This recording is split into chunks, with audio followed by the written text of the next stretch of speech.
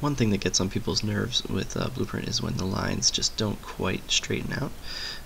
So you can see here that's still crooked, and then this one never stays crooked, never straightens out at all. But there's actually a way.